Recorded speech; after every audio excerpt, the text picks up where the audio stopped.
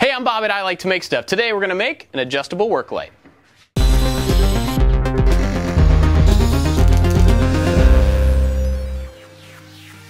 After having these two tools for about 9 or 10 months and not really using them, we're finally ready to start doing some projects over here. Now that means that we actually need to add some light. And instead of sticking a light just on the ceiling, I want to make an adjustable light that we can actually move around on both sides of the bridge board and over here above the lathe. It's a little dark over here, so let's go to the whiteboard and I'll show you what we're thinking. The idea is to make a track that we can hang on the bottom of the joist. That way we could actually move it anywhere in the shop that we wanted to. And then from that track, there's going to be a little piece that will slide back and forth. From that piece, there's going to be an arm that will come down and have two joints on it.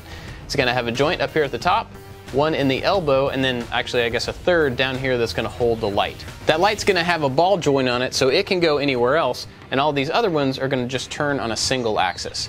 I do know that on YouTube over the last year or so there's been a bunch of little adjustable work lights or tripod mounts or camera arms. I've seen all of those and they're great. We're just going to try to do something a little bit different. To hang this thing from the ceiling, we're going to use a piece of aluminum extrusion. This has slots down 4 sides, and so we're just going to use 2 of those to put in some wheels and make the trolley be able to move back and forth. Now the next thing is actually the length of the different arm sections, and for that we're going to use some aluminum tubing. This is a closet pole like you would hang in your closet, put your clothes on. So it's really thin, it's just rigid enough to work, and it's really lightweight. So we're going to cut this down into a couple of sections and then we can start working on the joints.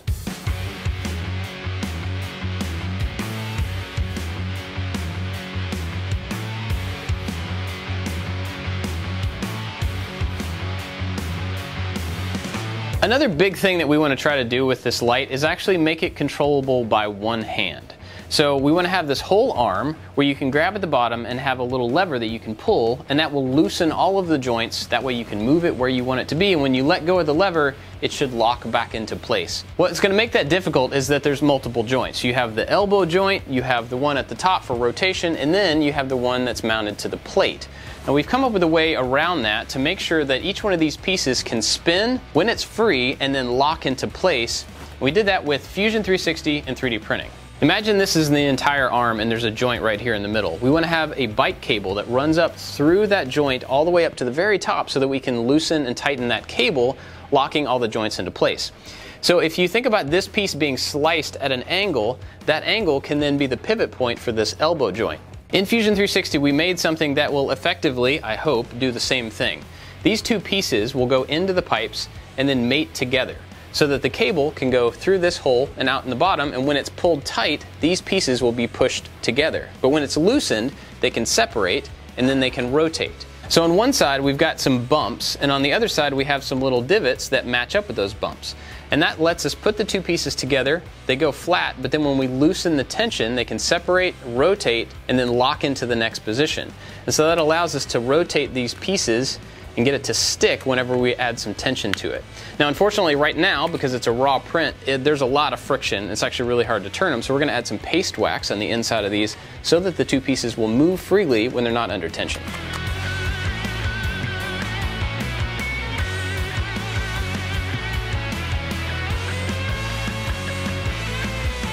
I want to show you how these are going to go together and will tension with the cable. Now I want to use a brake cable from a bike, but this is some twisted metal wire I have that will work just as an example. So it's going to go into this hole right here, come out of the center, and then it goes into the other one the same way. So it comes out of both ends. Now when there's pressure applied to both outside pieces, they're going to lock together and they'll stay in that position until you loosen the tension, and then they can separate and move freely.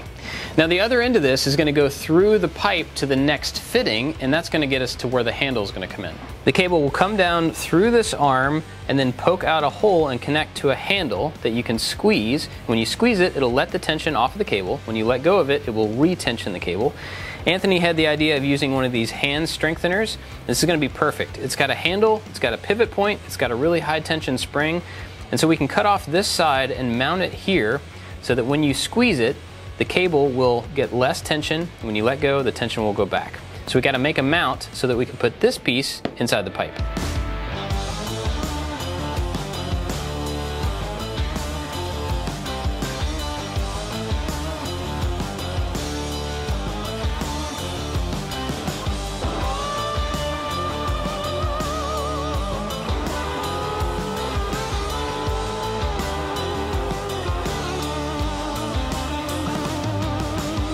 This video is sponsored by Skillshare. If you are interested in learning something, you can probably find a course about it on Skillshare because they have thousands of courses that cover all different topics. I'm really interested in making the most of my time, and I found a course by a guy I actually know named Thomas Frank, and the course is called Real Productivity. He walks you through how to be really productive with your time and make the most of your effort in whatever you're interested in. But maybe productivity is not your thing. Maybe you want to learn about music production or graphic design. There's courses for all of that, and you should definitely check them out on Skillshare. In fact, if you're one of the first 1,000 people to go down in the description, hit the link, you're going to get a free trial of Skillshare Premium membership. This gives you access to everything on Skillshare. You can learn as much as you want during that trial, and after that, it's really inexpensive and definitely worth the cost. Be sure to hit that link down in the description and go check them out. Thank you again to Skillshare for sponsoring this video.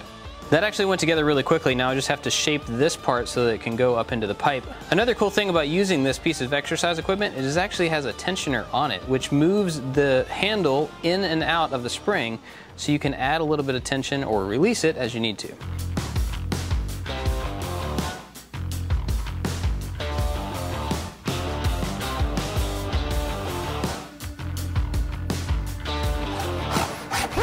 Wait, I need a rasp. That's what I need. What am I doing?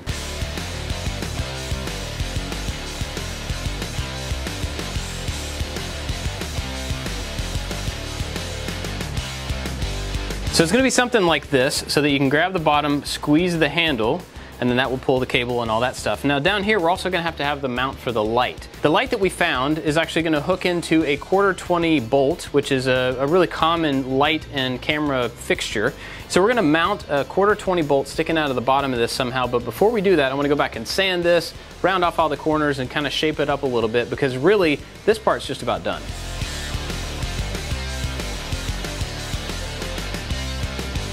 This is the light that we're going to be using. It's really lightweight. You can run it off of batteries or plug it in, and it's very bright. Now this is going into the upper part of the Joby mount, which slides into the bottom part of that mount. Once you snap these two pieces together, you can loosen the knob, change this ball joint to where you want it, and then tighten it back up so it'll hold that position. Now this is all going to be upside down, which means right here we need to connect this to the bottom of our arm. When you want to move it around, you'll grab it like this and squeeze it, so the light needs to be attached down here.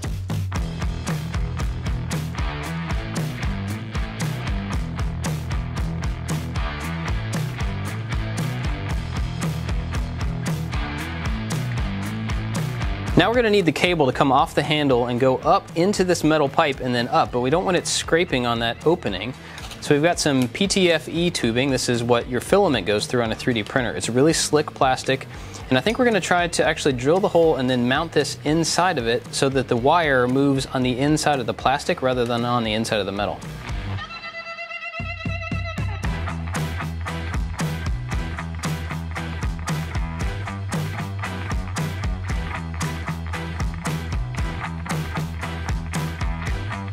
As you might expect, the piece of wood that was holding the handle broke after some use. There was just a lot of spring tension pushing on this little piece right here, and it snapped off, but it's not a big deal. This whole section was pretty easy to make, and I think instead of rebuilding the entire thing out of a different material, we can actually just make an insert to put right here in this broken section. The hardest part is actually going to be cutting this out so that we can fit in a piece of aluminum, and then once we get that in there, we can drill a hole and make a new mount for the handle. So I got through that and then realized that I should probably use that. This is one of those tools that I just never really have used, and so I don't think about it as part of the tool set. But I need to take advantage of this tool because it's the perfect way to make a slot like this.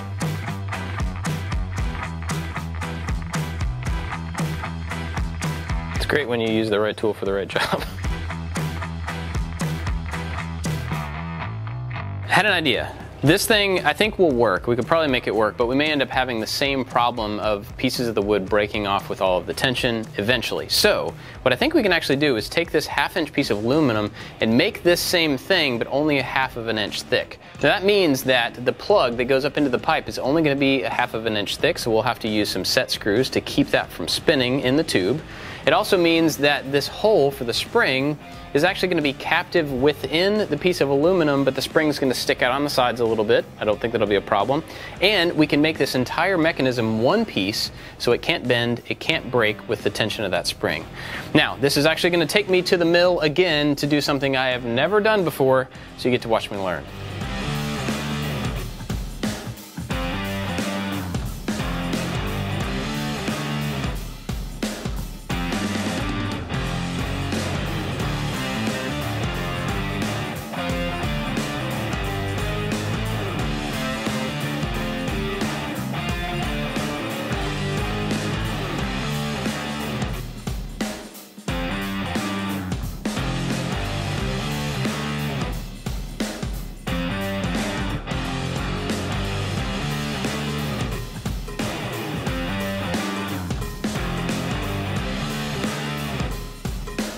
That was a terrible bit of machining. Through the process, I realized that I didn't have the right bits because I've never really purchased them. I just have a bunch that came with the machine. So now I have a better idea of what I need to order. But regardless of all that, I was able to get it done. It works perfectly and actually looks pretty nice in my opinion. So now we need to put the cable in right here and then string all these pieces together so we can see if the whole cable mechanism actually works.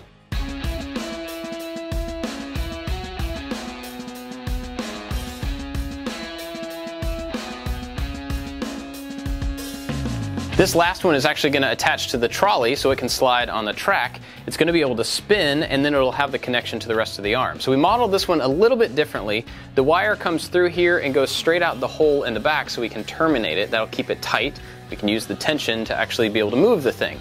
On the top side, instead of just having a through hole, I actually modeled in a 1/4 thread so that I can put a screw right down into this to mount it up to the plate. Modeling that into a project like this was incredibly easy in Fusion 360. We have a whole online course about learning Fusion. If you're interested, there'll be a link down below. I'm just going to temporarily lock this onto something so that we can tighten it down. I'll have to figure out a permanent solution later on. We got this thing mounted and put to the ceiling temporarily, and I want to test it out and make sure that the whole mechanism works. We did play with it a little bit and it does hold in place. The joints need to be kind of rested into their slots.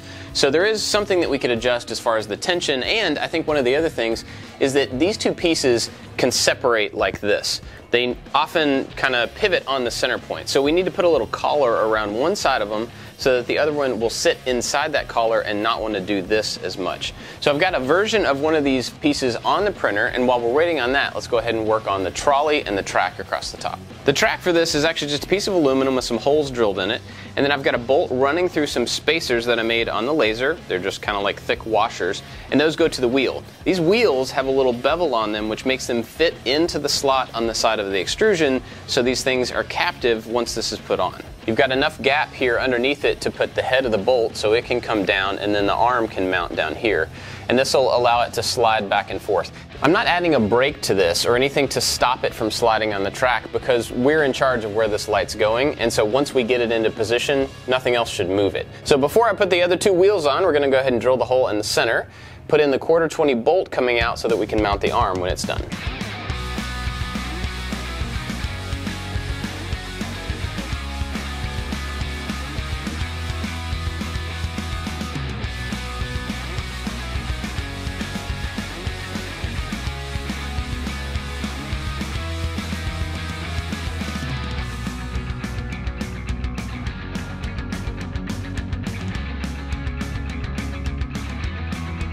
We got the trolley all up on the ceiling, it's ready to go, and while we're waiting for that other piece to come off the printer, I got the power situation figured out.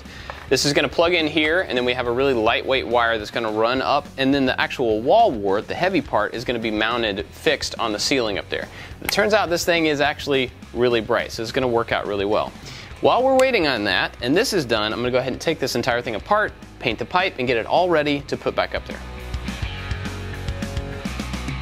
We finally got that new piece off the printer, and basically all I did was add a little lip around the outside so that when these pieces fit together, the one on my left actually goes inside this one. That does make it tighter to fit together, which makes it a little bit harder to turn, but I think is going to make it more stable. So we're going to put this whole thing together and see how this works, and since all the pieces are here, we're actually ready to finish this up.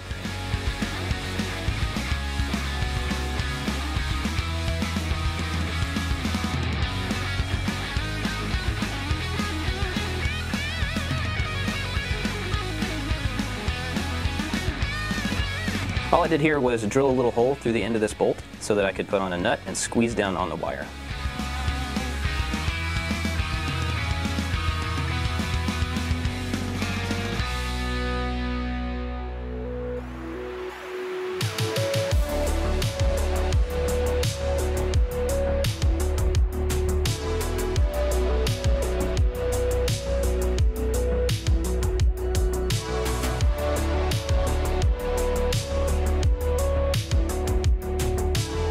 Overall, this thing does work like we wanted it to, although I've already found several things that I think we can do better. The geometry of how the pieces are attached to the arms themselves need to be adjusted, and I think we can find some ways to add more tension to the whole system so that it will lock in place a little bit more. Plus, the trolley needs some work. The part where it's connected and it spins around, I think, is kind of weak, and that needs to be a little bit more robust. Anyway, we've got a whole bunch of things that we can do, but this is a great first step.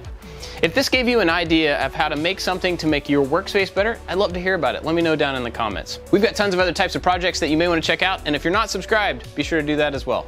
That's it for this one. Thanks for watching. We'll see you next time. You can actually loosen the side, what is this thing called? Knob. Knob, that's right. Yeah, no, it'd be nice if there were light over here. So that was a pretty terrible bit of machining, but I did get the thing done. But in the process, I said but twice. But. Today we're gonna make an adjustable. That's all right, I missed the thing. We're gonna make